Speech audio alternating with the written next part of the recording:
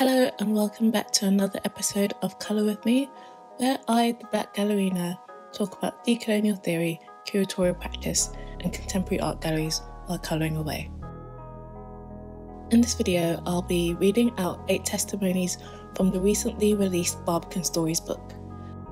Barbican Stories is a collection of first-hand and witnessed accounts of discrimination at the Barbican Centre, written anonymously by current and former employees. If you watched my previous videos, you know that I normally use alcohol markers, but for this video I've decided to use paint because I haven't painted since I was about 16 and I thought that this was a great time to practice. Normally I would have provided a little explanation about what I'm about to draw, but for this video I have decided to explain the picture at the end. With all that said, let's get colouring. Before I start reading out the testimonies, I wanted to provide a content warning for discussion about racism and for racist language. The Barbican book itself is over 100 pages long, so I've selected a handful of testimonies and grouped some together with certain themes. The first few testimonies are about the Basquiat exhibition, which is actually the last exhibition I went to at the Barbican, and I thought that it was a bit of an odd experience because I felt that the exhibition was more of a storytelling about how Basquiat was found by Andy Warhol, and I thought that it depoliticized Basquiat and his work a bit, and that's something that I heard from other Black people who also visited the exhibition. And some of these feelings are picked up in a few of these testimonies. Number 1. Overheard at the Basquiat exhibition. Andy Warhol taught Basquiat, right? If it wasn't for Andy Warhol, Basquiat wouldn't have reached the goal he reached, right? Number 2. At the Basquiat Boom for Real private view.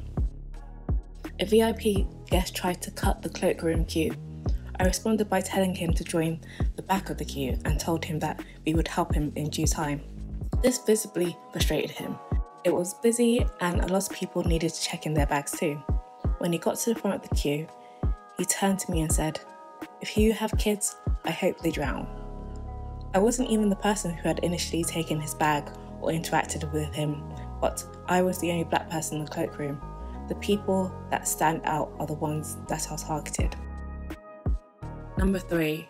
During members' tours of the Basquiat Boom for Real, I noticed that when the tour guides went through the artwork about police brutality, they would cut that bit short. Few of the tours were led by Black people. Number 4. I've done 3 separate internships with the same team at the Barbican because they had no budget to hire me as an assistant, but wanted to keep working with me. Eventually, I was employed as an assistant in the adjacent team. Recently, a white assistant was employed with no prior experience in the job. This made me feel weird, but I wasn't able to articulate why until now. It is important to use entry-level employment as a development/training opportunity. But I cannot help but wonder why it is that the opportunities is afforded to some and not others. Number 5. A young Black girl around the age of 14-15 comes into the department to spend a week here during work experience. I'm asked to take her for lunch and share my experience of working in the arts with her. When we sit down to eat, she asks me, "Do you think I will be able to work in the arts as none of the staff here look like me?" I feel mortified, but also see myself in her as I also have the same concerns for myself. I reassure her, but deep down I am heartbroken. I did not expect to perform such emotional labour at work when I woke up that day.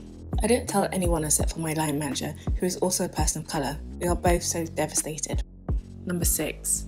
One day, a member of senior management came into the office to speak to a colleague. We all started talking about a conference and the different attendees. All of a sudden, the person looked at me and said, "You're yellow." After an uncomfortable silence, they qualified this by defining yellow as the colour of my aura. The thing is, I'm Asian. Number 7. During my time at the Barbican, one of my tasks was to research an artist we were going to be exhibiting, and I saw that quickly this artist was sus. The artist called herself a magpie, like a cultural magpie, but I was like, baby, that's a vulture. It's not a magpie. I saw that she had previously done these really awful sculptures of Black people, and they were really grotesque in the way that she had represented them. Usually, lots of her figures are quite androgynous and quite culturally ambiguous, whereas these ones were not. They had enlarged breasts, enlarged bums, stretched lips or ears. They were wearing gold chains in which seemed like shackles on them. It looked like some sort of modern-day gollywog. The sculptures were sitting on the floor on Persian rugs, and alongside that were paintings of monkeys. I read the artist's book on the exhibition, and there were no mention of what and why this was the way it was. I spoke to our curator, and this was when I was quite new and didn't know how to really navigate these types of things, but I also couldn't bite my tongue. The curator said, yeah, we're not going to bring that up.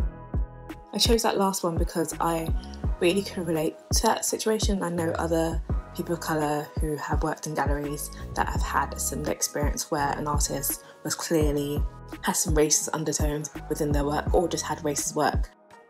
Number 8. In day-to-day operations, POC ambassadors are sent to community centres across our partner boroughs, and when a relationship has been built, white colleagues take over and we are no longer allowed to retain contact. POC are used as pawns. Oh, look at us, we're so inclusive. POC ambassadors are almost always a nice progression in careers. Even a sideways move is significantly more difficult.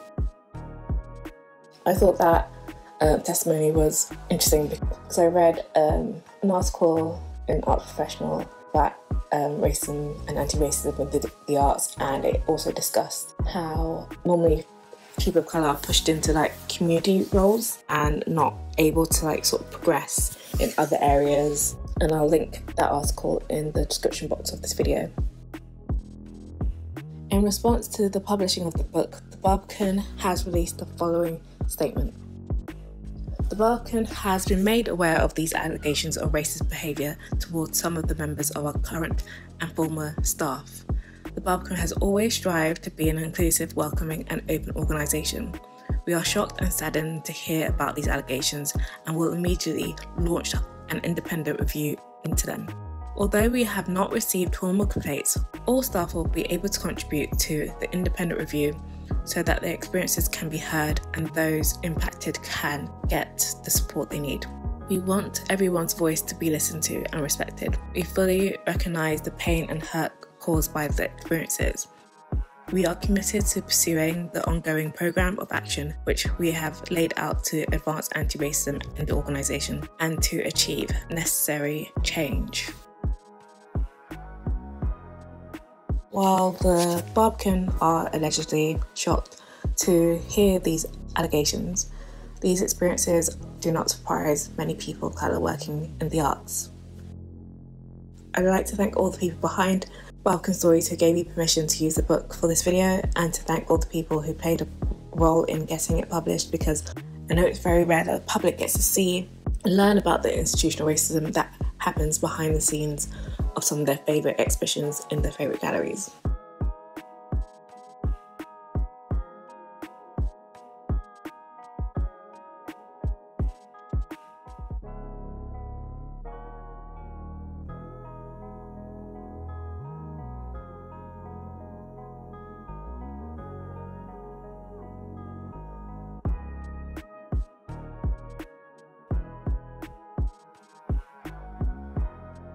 So finally, if you were interested in what I was painting, this was an image that was inspired by a PC game that I used to play when I was a kid called Ollie Draw a Story.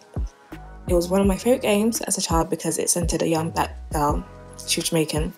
Her name's Ollie, and she lets you make stories and illustrate the characters and the scenes with her as the stories progressed. I wanted to colour this image because I felt like it shared that same vibe of finding power and reclaiming your own narratives and paint your own pictures. For materials, I actually used Reeve's watercolour paint for the image because I had them laying around and I didn't read the label, so I just thought this is paint. But I do actually have some gouache paint in a box somewhere, which I will use in my next painting video. As always, you can find more information about all these materials in the description box of this video. If you enjoyed this video, don't forget to like, comment, share and subscribe. Plus, don't forget to hit that notification bell so you don't miss out on any future uploads. Thank you for watching, take care and see you soon.